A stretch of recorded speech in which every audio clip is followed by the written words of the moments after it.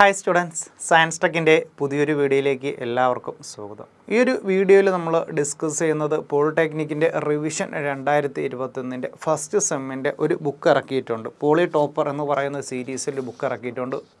Ignite edition. എന്താണ് ഈ ignite edition എന്ന് പറഞ്ഞാൽ first സെമസ്റ്ററിന്റെ English, maths, physics, chemistry, graphics ഈ ക്വസ്റ്റ്യൻ പേപ്പേഴ്സ് അല്ല ഈ സബ്ജക്ട്സിൻ്റെ ക്വസ്റ്റ്യൻ പേപ്പേഴ്സും അതിൻ്റെ സൊല്യൂഷൻസുമാണ് ഈ ഇഗ്നൈറ്റ് എഡിഷൻ എന്ന് പറയുന്ന ഈ 160 പേജുള്ള ഈ ബുക്കിൽ. ഇത് നമ്മുടെ ഒരു കവർ പേജാണ്.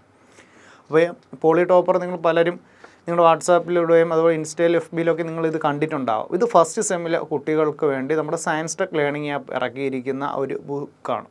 ഈ ഒരു ബുക്കിൻ്റെ ഒരു പ്രത്യേകത എന്ന് പറഞ്ഞാൽ ഒരു ക്വസ്റ്റ്യൻ ബാങ്കാണ്. ഈ ക്വസ്റ്റ്യൻ ബാങ്ക് മാത്രമല്ല ഇതിൽ നിങ്ങൾക്ക് കിട്ടുന്നത്, ഇത് സയൻസ് ടെക്കിൻ്റെ ഒരു ഡീറ്റെയിൽഡ് ആയിട്ട് ഓരോ ക്വസ്റ്റ്യൻസും നമ്മൾ എന്ത് ചെയ്യുന്നുണ്ട്, ഡിസ്കസ് ചെയ്യുന്നുണ്ട്. 100% ഗ്യാരണ്ടി. ഈ ഒരു സെറ്റ് ക്വസ്റ്റ്യൻസ് പഠിച്ചുകൊണ്ട് പോയി കഴിഞ്ഞാൽ നിങ്ങൾ മിനിമം ഒരു 60% മാർക്ക് നിങ്ങൾക്ക് കിട്ടും. ഫുൾ സിലബസ് റെക്കോർഡഡ് സെക്ഷൻ നമ്മൾ സയൻസ് ടെക്കിൻ്റെ ആപ്പിൽ അവൈലബിൾ ആണ്. വളരെ കുറവ്. ഈ ബുക്ക് എന്ന് പറയുന്നത് നിങ്ങൾക്ക് 200 രൂപയുള്ള ഈ ഒരു ബുക്ക് വാങ്ങാനായിട്ട് ഇൻക്ലൂഡിങ് പോസ്റ്റൽ ചാർജ് ഉൾപ്പെടെയാണ് എങ്കിൽ 230 വരുന്നത്. MRP ഈ ബുക്കിൻ്റെ 230 വരുന്നത്. നിങ്ങളുടെ സ്റ്റോറിലും എന്ത് ചെയ്യുന്നുണ്ട്, ഈ ബുക്ക് അവൈലബിൾ ആണ്. നമ്മൾ സയൻസ് ടെക് ത്രൂ നിങ്ങൾക്ക് എന്ത് ചെയ്യാം, ഈ ഒരു ഡിസ്ക്രിപ്ഷനിനകത്ത് ഇതിൻ്റെ ബുക്കിംഗ് ഫോം ഉണ്ട്, അത് ത്രൂ നിങ്ങൾക്ക് എന്ത് ചെയ്യാം, ഓർഡർ ചെയ്യാം. അപ്പോൾ ഫിസിക്സ് ആണ് നമ്മൾ എന്ത് ചെയ്യുന്നത് ഈ ഒരു വീഡിയോയിൽ നമ്മൾ ഡിസ്കസ് ചെയ്യുന്നത്. ഇതുപോലെ എല്ലാ സബ്ജക്റ്റിൻ്റെയും ക്ലാസ് നമ്മൾ പ്ലേലിസ്റ്റിലുണ്ട്. അപ്പോൾ ഈ ഒരു ക്വസ്റ്റ്യൻ പേപ്പർ എന്ന് പറയുന്നത് നവംബറിൽ നടന്ന ഒരു എക്സാമാണ്. അതായത് 2021 നവംബറിൽ നടന്ന ക്വസ്റ്റ്യൻ പേപ്പറാണ് നമ്മൾ ഇതിൽ ഡിസ്കസ് ചെയ്യുന്നത്. ഇതിൽ നമ്മൾ A പാർട്ടും B പാർട്ടും ജസ്റ്റ് ഒന്ന് നോക്കുകയാണ്. വളരെ സിമ്പിളാണ്. ഈ ഒരു ക്വസ്റ്റ്യൻസ് ഡിസ്കസ് ചെയ്യുമ്പോൾ നിങ്ങൾക്കറിയാം ഇത്രയേ ഉള്ളൂ ഫിസിക്സ്, ഇങ്ങനെ ഈ ഒരു പാറ്റേണിൽ പഠിച്ചാൽ മതിയോ എന്ന് നമുക്ക് നോക്കാം. ശരി, അപ്പോൾ നമുക്ക് ഈ ഒരു ക്ലാസ്സിലേക്ക് നമുക്ക് പോവാം. ഫസ്റ്റ് ക്വസ്റ്റ്യൻ വന്നിരിക്കുന്നത് പാർട്ട് എയിൽ നിന്നുള്ള ഒരു 9 ക്വസ്റ്റ്യൻസ് ഉണ്ട്. ആ പാർട്ട് എയിൽ ഒരു സിമ്പിളായിട്ടുള്ള ഒരു 1 വേർഡ് ക്വസ്റ്റ്യനാണ് വന്നിരിക്കുന്നത്. ഫസ്റ്റ് മോഡ്യൂളുള്ള ഒരു ഫസ്റ്റ് ക്വസ്റ്റ്യൻ നമുക്കൊന്ന് നോക്കാം. എന്താ first question? The standard used for the specification of A physical quantities is called എന്ത് എന്നുള്ളത്. അതിൻ്റെ സിമ്പിളാണ്. അതിൻ്റെ ഉത്തരം എന്ന് പറയുന്നത് യൂണിറ്റാണ്. അപ്പം ഫിസിക്കൽ ക്വാണ്ടിറ്റീസ് എല്ലാം തന്നെ എന്ത് ചെയ്യുന്നു, ഒരു യൂണിറ്റിൻ്റെ അടിസ്ഥാനത്തിൽ അതിനെ എന്ത് ചെയ്യുന്നു, ക്ലാസിഫൈ ചെയ്ത് പോവുകയാണ്. ഈ ഫിസിക്കൽ ക്വാണ്ടിറ്റീസിനെ ക്ലാസിഫൈ ചെയ്തിരിക്കുന്ന രണ്ടായിട്ട് അതിനെ ഡിറൈവ് ചെയ്തിട്ടുണ്ട്. ആ ഫിസിക്കൽ ക്വാണ്ടിറ്റീസിനെ രണ്ടായിട്ട് ക്ലാസിഫൈ ചെയ്തതിൽ ഒന്നാണ് ഫണ്ടമെൻ്റലും അതുപോലെ തന്നെ ഡിറൈവ്ഡ്. അപ്പം ഡിറൈവ്ഡ് ഫണ്ടമെൻ്റലിൽ നിങ്ങൾ അടുത്ത ക്വസ്റ്റ്യൻ പേപ്പേഴ്സൊക്കെ നോക്കുമ്പോഴേക്കും ഫണ്ടമെൻ്റലിൽ നിന്ന് ഒരു ക്വസ്റ്റ്യൻ ഉണ്ടായിരിക്കും. അതായത് ഈ ഒരു പോർഷൻ യൂണിറ്റ് എന്ന് പറയുന്ന ഫിസിക്കൽ ക്വാണ്ടിറ്റിയിൽ നിന്നും ഫസ്റ്റ് ക്വസ്റ്റ്യൻ ഒരു മാർക്കിന് നിങ്ങൾക്ക് കിട്ടും. ഈ ഫണ്ടമെൻ്റൽ ക്വാണ്ടിറ്റീസ് 7 എണ്ണമുണ്ട്.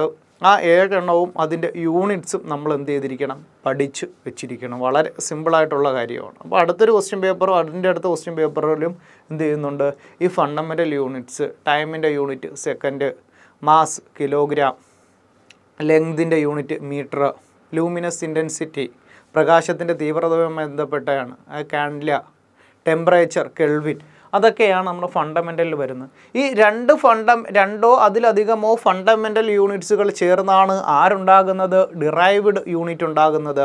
അപ്പോൾ സ്പീഡ് എന്ന് പറഞ്ഞാൽ ഡിസ്റ്റൻസ് ബൈ ടൈം, ഡിസ്റ്റൻസ് എന്ന് പറഞ്ഞാൽ ലെങ്ത്, അല്ലേ? നമ്മൾ പഠിച്ച സിമ്പിളായിട്ട് 7ാം ക്ലാസ്സിലൊക്കെ പഠിച്ചൊരു കാര്യം ഞാൻ ഇവിടെ കണക്ട് ചെയ്യുന്നത്. Speed is equal to distance by time. Distance എന്ന് പറഞ്ഞാൽ ലെങ്ത് എന്ന് പറയുന്നത് എന്താണ്, ലെങ്തിൻ്റെ യൂണിറ്റ് എന്ന് പറയുന്നത് മീറ്റർ, ടൈമിൻ്റെ യൂണിറ്റ് എന്ന് പറയുന്നത് സെക്കൻഡ്. അപ്പോൾ നോക്കിക്കേ, മീറ്റർ പെർ സെക്കൻഡായി, അത് ഡിറൈവ്ഡ് യൂണിറ്റ്.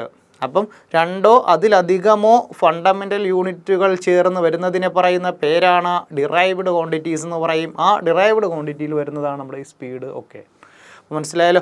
അതിൻ്റെയും ബേസിൽ നിന്നാണ് അവിടെ ചോദിച്ചിരിക്കുന്നത്. ഈ ഫിസിക്കൽ ക്വാണ്ടിറ്റീസിനെല്ലാം എന്തിൻ്റെ അടിസ്ഥാനത്തിൽ, ഒരു യൂണിറ്റിൻ്റെ അടിസ്ഥാനത്തിലാണ് എന്ത് ക്ലാസിഫൈ ചെയ്ത് പോകുന്നത്. അതിൻ്റെ യൂണിറ്റ്സ്, ടെമ്പറേച്ചറിൻ്റെ യൂണിറ്റ് എന്ത്, കെൽവിൻ എന്ന് പറയുന്നത്. ഓക്കെ, ശരി. രണ്ടാമത്തെ ക്വസ്റ്റ്യൻ നോക്കാം നമുക്ക്. 2 വെക്ടേഴ്സ് എയും ബിയും ആയിട്ടുള്ള 2 വെക്ടേഴ്സ് ഉണ്ട്. അങ്ങനെയെങ്കിൽ അതിൻ്റെ റിസൾട്ടൻ്റ് വെക്ടർ എന്ത് എന്നുള്ളതാണ്. ഉദാഹരണത്തിന് നമുക്ക് എന്ത് ചെയ്യാം, വെക്ടർ എ എന്ന് പറയുന്ന ഒരു വെക്ടർ ഉണ്ട്, അതുപോലെ തന്നെ ഒരു വെക്ടർ ബി എന്ന് പറയുന്ന ഒരു വെക്ടറും ഉണ്ട്, അല്ലേ?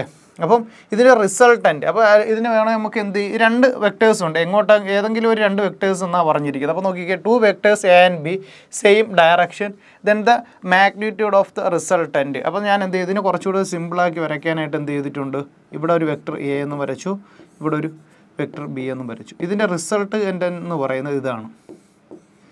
ആർ ഇസ് ഈക്വൽ ടു ഇത് രണ്ടും കൂടെ ആഡ് ചെയ്യുന്നതാണ് resultant R is equal to vector A plus vector B. അതല്ലേ ഇവിടെ വന്നിരിക്കുന്നത് എ പ്ലസ് ബി. അപ്പോൾ നമുക്ക് എന്ത് ചെയ്ത് വെക്റ്റർ പറഞ്ഞിരിക്കുന്നത് കൊണ്ട് നമുക്ക് എന്ത് ചെയ്യാം വെക്റ്റർ എ എന്നും വെക്റ്റർ ബി എന്നും resultant of vector R is equal to vector A plus B. അപ്പോൾ മനസ്സിലായോ? ഇപ്പോൾ നമ്മൾ ഇവിടെ ഒരു ക്വസ്റ്റ്യൻ പറയുന്നതെന്നുണ്ട് എങ്കിൽ അതിൻ്റെ ഫാക്റ്റുകളെല്ലാം തന്നെ പറഞ്ഞാൽ പോകുന്നത്. അപ്പോൾ എന്താ റിസൾട്ടൻറ്റ് ഓഫ് വെക്റ്റർ എന്ന് ചോദിച്ചാൽ the two vectors A and B are the same direction then the magnitude and direction is same the resultant is R is equal to A plus B. അപ്പം വെക്ടറായി കണ്ടോ റിസൾട്ടൻറ്റ് വെക്ടർ എന്ത് എന്നുള്ളതിന് ഉത്തരവായി. ശരി, അടുത്ത മൂന്നാമത്തെ നോക്കിക്കേ. In the case of earth revolving the sun. അപ്പോൾ എന്ത് ചെയ്യുന്നുണ്ട്? സണ്ണിന് ചുറ്റും ആരിരുന്ന് ഇങ്ങനെ കറങ്ങുന്നുണ്ട്? ഈ എർത്ത് അതുപോലത്തെ കുറേ പ്ലാനറ്റ്സുകളൊക്കെ ഇരുന്ന് കറങ്ങുന്നുണ്ട്. Then the centripetal force of circular motion is provided by. അല്ലെങ്കിൽ സർക്കുലർ മോഷനുമായി ബന്ധപ്പെട്ട് അല്ലെങ്കിൽ ഇതുപോലെ വേറൊരു എക്സാമ്പിൾസ് നമുക്ക് എന്ത് എഴുതാം എന്നുള്ളതാണ്. അപ്പോൾ നോക്കി gravitational force between earth and sun. അപ്പോൾ നോക്കിക്കേ the gravitational force between earth and the sun. എന്താ ഗ്രാവിറ്റേഷണൽ ഫോഴ്സ് എന്ന് പറയുന്നത്? ഈ ഒരു ഫോഴ്സ് ഉണ്ട്, ഗ്രാവിറ്റേഷണൽ ഫോഴ്സ് ഉണ്ട്. നമുക്ക് ഭൂമിയിലേക്ക് എല്ലാ വസ്തുക്കളും വരുന്നതിൻ്റെ ഒരു gravitation acceleration due to gravity എന്ന് പറയുന്നത് അറിയാം നമുക്ക് അല്ലേ? എത്ര 9.8 മീറ്റർ/സെക്കൻഡ്. അപ്പോൾ അത് റിലേറ്റ് ചെയ്തിട്ടുള്ള ഒരു ക്വസ്റ്റ്യൻ ആയിരുന്നു നമുക്കിവിടെ ചോദിച്ചത്. എന്തായിരുന്നു? The gravitational force between earth and sun. Okay ആണല്ലോ? അപ്പോൾ നോക്കി centripetal force of circular motion is provided by ഒരു എക്സാമ്പിൾ എഴുതാനായിരുന്നു ചോദിച്ചത്. അതുപോലെ തന്നെ ഫ്രിക്ഷൻ റോഡുമായി റിലേറ്റ് ചെയ്ത് ഫ്രിക്ഷൻ്റെ അതും എന്ത് ചെയ്യാൻ പറ്റും ഇതിനകത്ത് എഴുതാനായിട്ട് പറ്റുന്നതാണ്. 3 ക്വസ്റ്റ്യൻസ് കഴിഞ്ഞു. അടുത്ത ക്വസ്റ്റ്യൻ നോക്കിക്കേ. Moment of inertia. അപ്പം ലെങ്ത് എൽ മാസ് എം ആണ് എങ്കിൽ നോക്കി വേറൊരു പ്രത്യേകം ഉണ്ട്. The about an axis passing through the centre and perpendicular it's the length. അപ്പം ഇതിനൊരു ഇക്വേഷൻ ഉണ്ട് ml²/12. അപ്പോൾ നമ്മളിവിടെ എന്ത് 1/12 ഒന്നാണ് എഴുതിയിരിക്കുന്നത്. അപ്പോൾ നോക്കിക്കേ നിങ്ങൾ ഇങ്ങനെ എഴുതിയാലും മതി. ml²/12 ആണ് ഇതിൻ്റെ ഉത്തരം എന്ന് പറയുന്നത്. എം എന്ന് പറയുന്നത് മാസ്, എൽ എന്ന് പറയുന്നത് ലെങ്ത്. ഓക്കെ, അത് പെർപെൻഡിക്കുലർ എന്താണ് പറയുന്നത്? Passing through the axis passing through the centre perpendicular ആക്സിസിലാണ് വരുന്നത്. ഓക്കെ ശരി, അടുത്ത ക്വസ്റ്റ്യൻ നോക്കിക്കേ.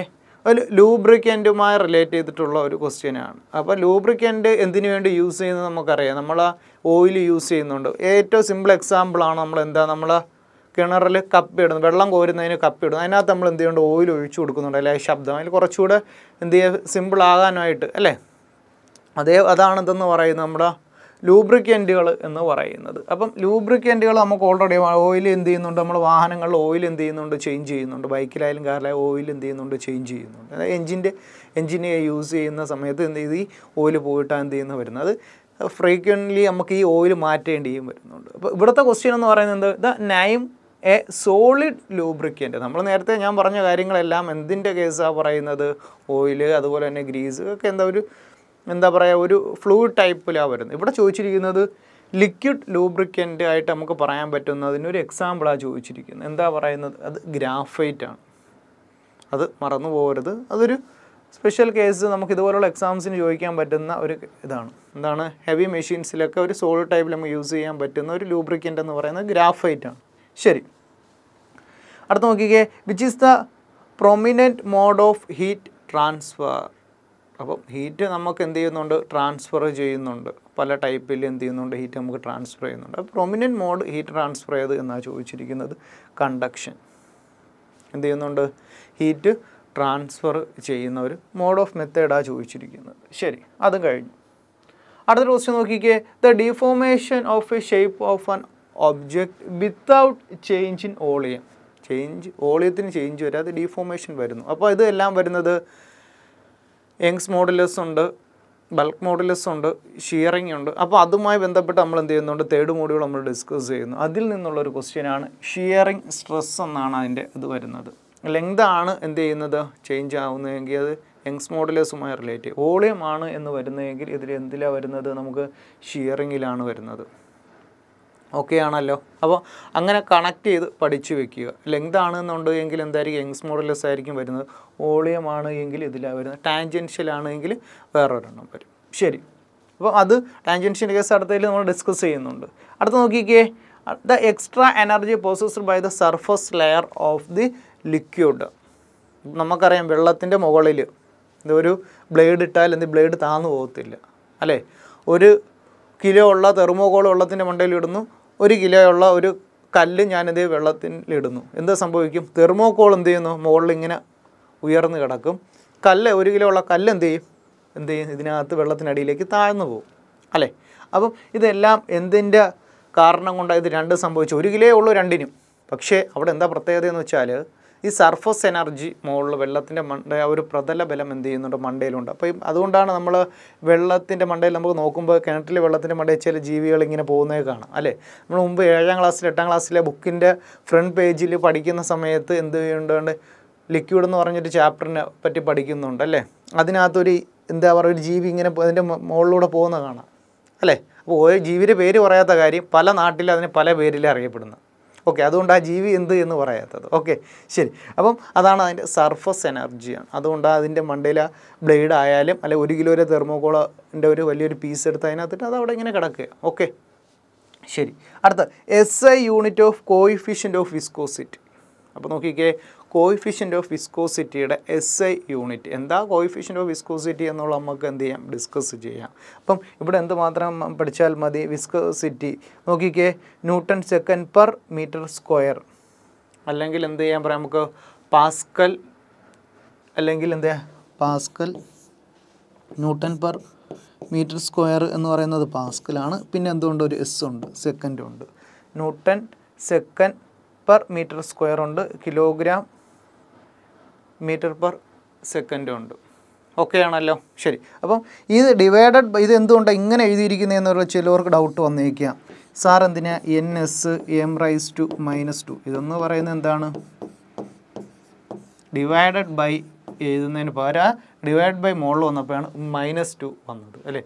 നമ്മൾ പലരും നമുക്ക് പറഞ്ഞ പ്രശ്നം എന്ന് പറയുന്നത് +2 കഴിഞ്ഞ് വരുന്നത് ഹ്യൂമാനിറ്റീസും കൊമേഴ്സൊക്കെ പഠിച്ച് വരുന്നവരായിരിക്കും, അല്ലെങ്കിൽ 10ാം ക്ലാസ്സിൽ നിന്ന് ഡയറക്റ്റ് വരുന്നവർ. അവർക്കൊക്കെയാണ് ബേസിക്കായിട്ട് ഈ ഒരു ബുദ്ധിമുട്ട് വരുന്നത്, ഈ ഫിസിക്സ്, മാത്സ്, ഗ്രാഫിക്സും ഒക്കെ. ശരി, അപ്പോൾ നമ്മൾ എന്ത് ചെയ്തു?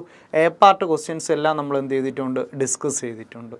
ഇനി നമ്മൾ അടുത്ത ഡിസ്കസ് ചെയ്യുന്നത് B പാർട്ട് ക്വസ്റ്റ്യൻസ് ആണ്. എന്ത് ചെയ്യും? നമ്മൾ അടുത്ത ഡിസ്കസ് ചെയ്യുന്നത് ഏകദേശം 1 മണിക്കൂർ മതി നമ്മൾ ഈ ഒരു ക്ലാസ്സുകളെല്ലാം നമുക്ക് കണ്ട് തീർക്കാനായിട്ട്. അത്രയും സിമ്പിളാണ്. ഫിസിക്സ് ആയാലും കെമിസ്ട്രി ആയാലും മാത്സ് ആയാലും ഗ്രാഫിക്സ് ആയാലും. അപ്പം നമുക്ക് എന്ത് ചെയ്യാം? നെക്സ്റ്റ് വീഡിയോയിൽ എന്ത് ചെയ്യാം? അതിൻ്റെ പാർട്ട് B സെക്ഷൻ നമുക്ക് എന്ത് ചെയ്യാം? ഡിസ്കസ് ചെയ്യാം. അപ്പോൾ നെക്സ്റ്റ് വീഡിയോ നമുക്ക് വീണ്ടും കാണാം. Thank you.